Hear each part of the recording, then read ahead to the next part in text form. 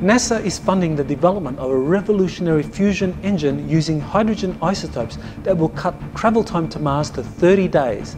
The fusion-driven rocket is being designed by a consortium comprising the University of Washington and a Redmond-based space propulsion company.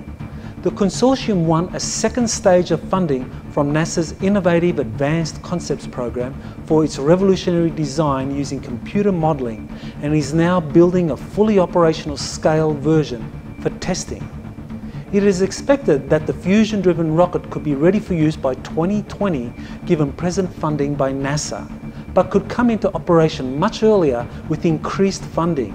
If NASA doesn't come up with the additional funds, then space pioneers like Elon Musk and Dennis Tito may come up with the cash to dramatically accelerate their own plans for private spaceflight to Mars. The fusion-driven rocket is based on the idea of using stored pellets of deuterium and tritium, hydrogen isotopes that respectively have 1 or 2 neutrons that are crushed together to spark the fusion process. Metal rings built out of lithium or aluminium are compressed together using magnetic forces as the pellets pass through them. In a University of Washington news release, the fusion process is described as releasing enough energy to quickly heat and ionize the shell, which is then ejected out of the rocket nozzle at a very high velocity. The process is repeated every minute or so, propelling the spacecraft.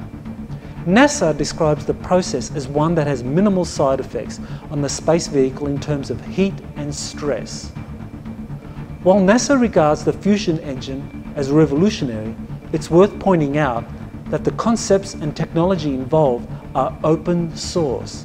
That means scientists from around the world can develop their own versions of the fusion-driven rocket, which will rapidly increase the possibility that it will eventually come into widespread commercial use for space travel.